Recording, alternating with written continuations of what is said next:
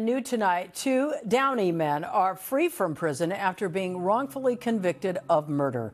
NBC4's Darsha Philips joins us live in the newsroom right now, sharing their story tonight. Darsha. Yeah, Colleen, two innocent men spent years in prison waiting for this moment, the day they would be exonerated. District Attorney George Gascon has overturned 12 wrongful convictions since taking office.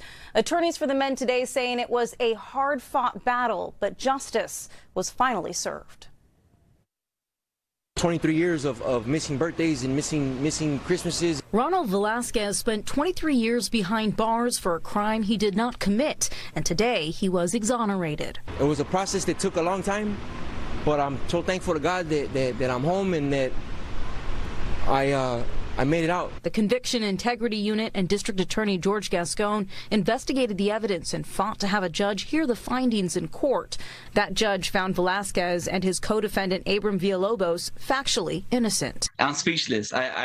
It's all right here. I can't express it. Villalobos went to prison when he was 21 years old and served 15 years before he was paroled and then deported to Mexico. He said his family always stood by him, but today, any doubt they may have had was finally erased. For them to hear it and know that it never happened, it's a great feeling. Velasquez and Villalobos were convicted of a shooting in Downey that killed a 15-year-old. A witness identified Velasquez and Villalobos as the shooters, despite initially saying he could not see the gunman. There was one shooter, and it was a case of mistaken identity, and it turned out that the real shooter had admitted his wrongdoing. Both men say the road to being exonerated was long, and at times they didn't think it would ever happen.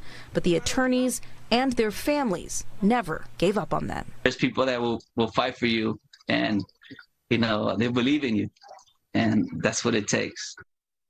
Now, the Downey Police Department investigated this case back in 2000 and released a statement saying they disagree with the exoneration and are disappointed with the DA's decision. Live in the newsroom tonight, I'm Darsha Philips, NBC4 News.